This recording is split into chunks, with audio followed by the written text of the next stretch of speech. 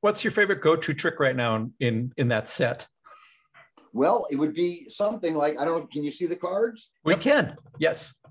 So I'll turn the cards face up. And can you see, you can't really see them. Let me see if I can turn them like. We got them.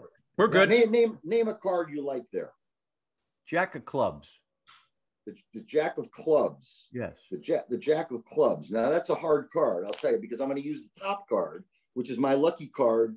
I think it's the 6 of clubs, if I'm right. No, it's the 2 of hearts. But you named the what? The Jack of clubs. Watch the 2 of hearts. Can you see it? Yep. Watch the 2 of hearts become the Jack of clubs. Wow. That's awesome.